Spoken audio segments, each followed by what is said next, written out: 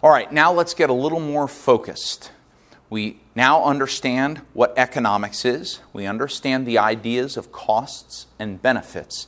Now we're going to answer the question, what is microeconomics? What is microeconomics? Well, in our quadrant, we said that economics is the scientific study of how individuals,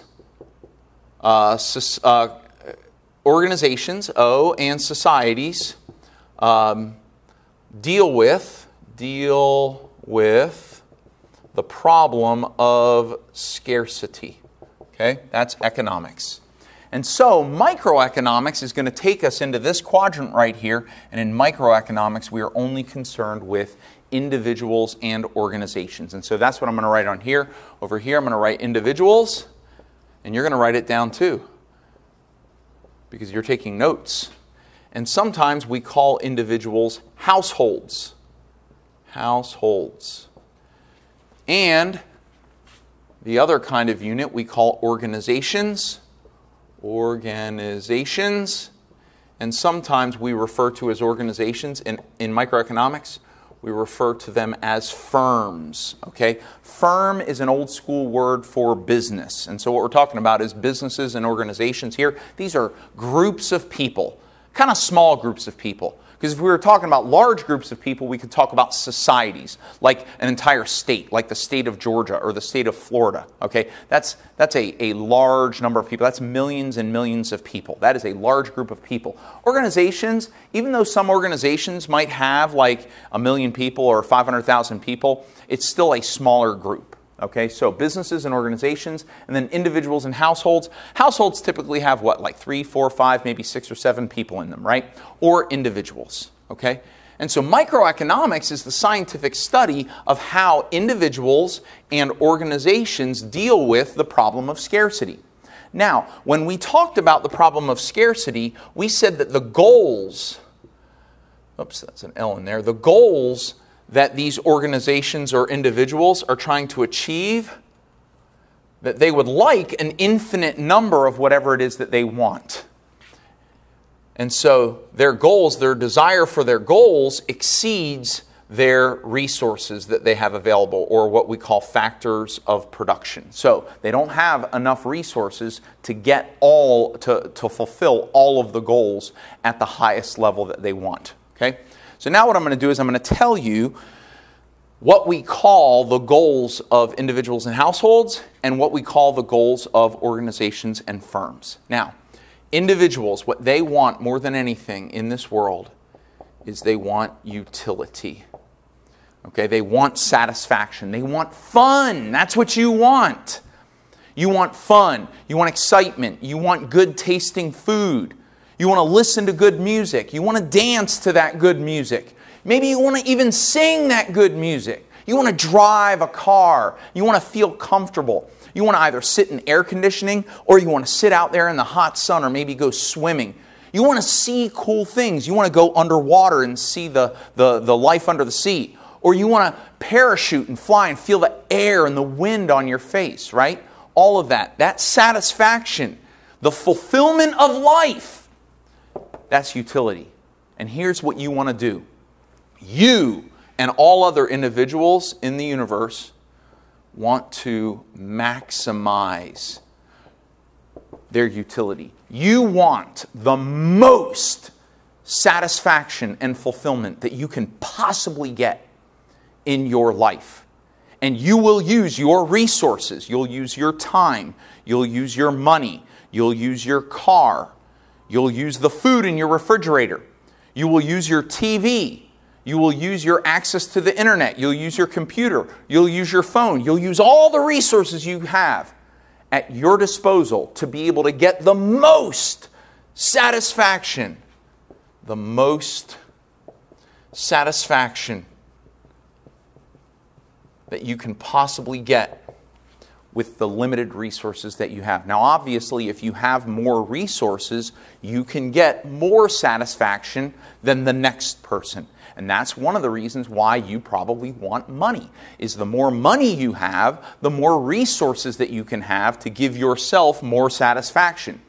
Where if that person over there has less money than you, they have fewer resources and they can't get as much. They get a little less satisfaction than what you're getting.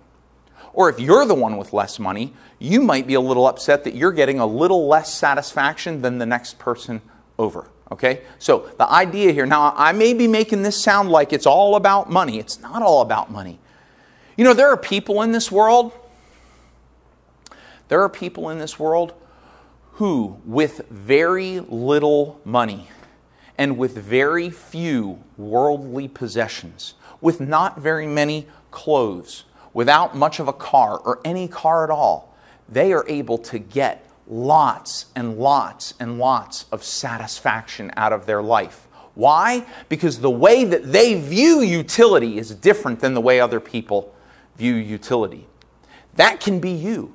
If you decide that you are going to see the world with a different point of view, where the utility that you receive doesn't require all of the money and all of the gizmos and the expensive phones and stuff, that's up to you. See, all of this most satisfaction, this maximizing utility, is by the perception of the individual. And so we have to understand that this idea of utility, when we go from one person to the next, it might be very different. I have friends that really enjoy outdoor activity. Okay, they enjoy running. They enjoy playing football and playing softball. I'm not interested in doing those things. I'm not interested in playing football or basketball, or actually I hurt myself playing basketball one time. That really frustrated me. I was on a church retreat and a bunch of guys, they said, hey, let's play basketball. And I said, I don't want to play basketball. And they said, oh, come on, Mom, we need just one more person. I was like, fine, I'll play basketball. So I went and played basketball with them for about 5 or 10 minutes, and then I tore my ACL, and I was so mad because I didn't even like basketball, and I didn't even want to play basketball. But there I was, getting very little benefit and giving up the future use of my knee. I still have scar tissue. It's like 20 years ago. I still have scar tissue in my knee because of it. But anyway, here's the idea, is that each person on their own, each individual decides for themselves what they get utility from. Okay?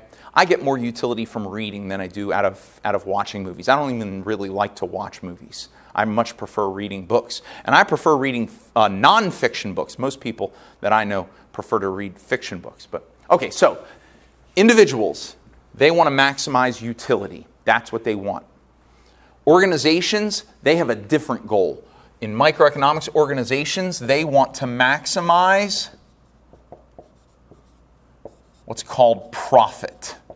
Now, profit, that's a money thing, all right? And so organizations in microeconomics, we're going to talk a lot this semester about money. One of the reasons we're going to talk a lot about money is because organizations want money so that they can then, well, really, the main reason is, what are they doing with that profit? Well, that profit is going to the owners.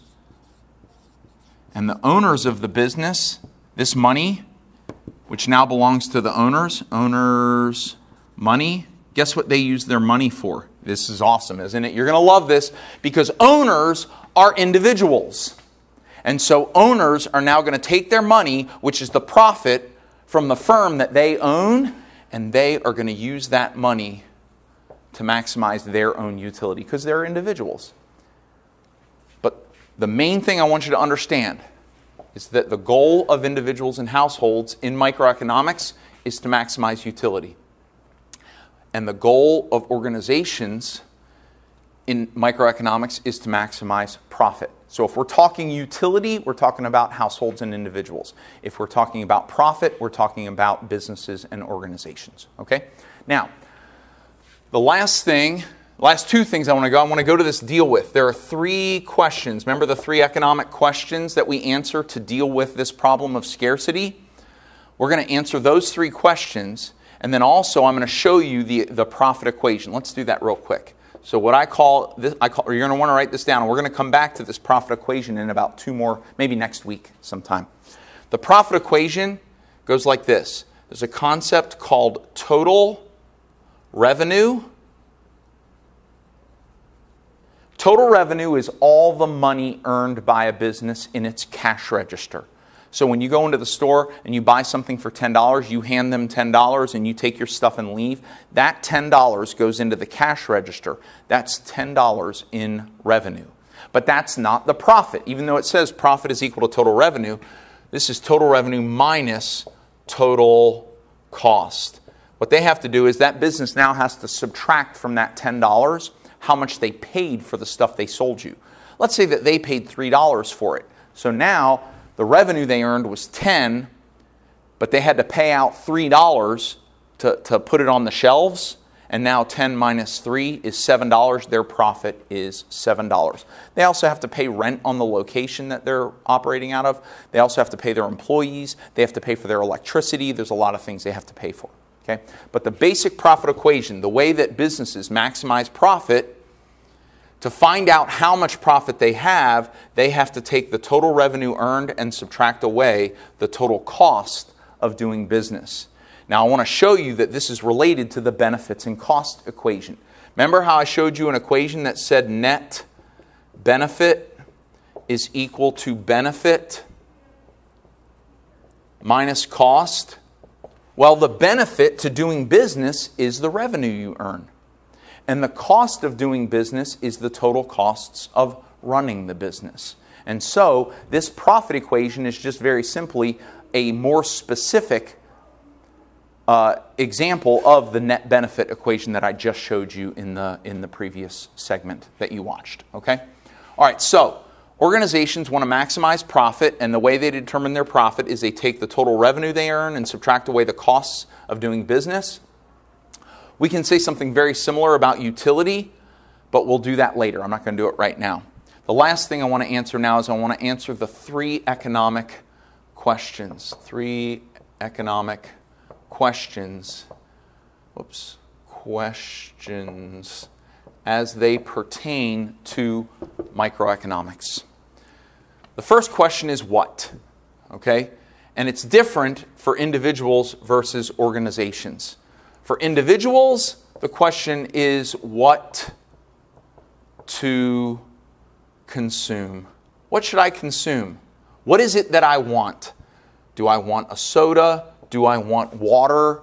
Do I want a burrito? Do I want a cheeseburger? What should I consume? But for an organization or a firm, it would be what should we produce? What to produce? What should we make? What should we produce? And we're also asking the question, what should we sell? What should we produce and sell? When we make something, we're not going to consume it. See, individuals over here, they are consumers. Write that down. Individuals are consumers. Organizations are producers. Okay? And organizations, they produce, excuse me, yes, sorry, I'm getting this wrong. They want to produce so that individuals can consume, okay? And so they produce what individuals consume. That's what they're doing. Organizations and firms, they are producing things, selling them to individuals, earning a revenue from those individuals, and trying to maximize their profit. When the individuals buy the stuff that the producers are producing, they then consume it, and it gives them utility. And then we're going to talk a lot more about that dynamic another time. So, individuals are answering the question, what do I want to consume? Firms are answering the question, what do I want to produce? What do I want to consume? What do I want to produce? Second question is how. Individuals are answering the question, how to get it. How am I going to get it? Am I going to make it? Or am I going to buy it? Am I going to make what I want to consume? Or am I going to buy what I'm going to consume? Am I going to go make a cheeseburger? Am I going to buy all the things to make a cheeseburger, then cook the cheeseburger myself, and then consume it? Or am I just going to go over to Burger King or Five Guys or McDonald's or something like that, or Wendy's, and I'm going to buy the cheeseburger and then eat it? Well, firms, they have to answer the exact same question. How to produce. How are they going to produce it? /sell. How are they going to be able to sell this thing? Are they going to make it themselves? Or are they going to buy it from someone else and then sell it to other people? So what I could do is I could buy cheeseburgers and then sell those cheeseburgers to other people. And maybe I only have the cheeseburgers for like 5 minutes. Or I could get the cow. I could get 2 kinds of cows, one for beef and one for milk, dairy, so I can get the cheese. And then I can own wheat fields, and I can process the wheat into flour and then make the bread for the bun. And then I can cook it all up and put it together and then sell the cheeseburger. So I have to decide how is it that I'm going to produce these cheeseburgers to sell them? That's an important question. And then the third economic question individuals have to answer is, who will consume it? Is it going to be me? Is it going to be me consuming it? Or am I getting it so that I can give it to my child to consume? Or am I getting it so that I can give it to my wife to consume? Or am I getting it so that we can all consume it? I bought a pizza and now we're all going to consume it. Okay, well, how many slices is everybody going to get? Well, that's another one. Who will consume each slice is an important question. And then lastly, the firms are answering the question, who will get the stuff we sell? Who's going to get it? I have something for sale. I have a car for sale. Who ultimately is going to drive that car away? I would like to sell it to somebody. Should I sell it to the tallest person? Should I sell it to the first person? Should I sell it to the nicest person, or maybe the meanest person? Who should I sell it to? Who's going to get it? Well, you already know the answer to this question. Generally speaking, you can write this down. Who will get the stuff we sell is usually goes like this. The answer to that question is whoever is willing to pay the most. Whoever's willing to pay the most money. Whoever's willing to pay out the most money for that thing, that's the person that's going to get it. And we call that, ready for this? You want to write this one down. We call that the price mechanism. The price mechanism. And that is a very important thing in what we call markets. Markets are very important in microeconomics, but we're not going to talk about markets right now. This is microeconomics, okay? I recommend, make sure you have these notes, go over the notes, think about some of them. If you want to watch the video again, that can be very helpful. But this is the subject that we will unpack and learn about for this entire semester.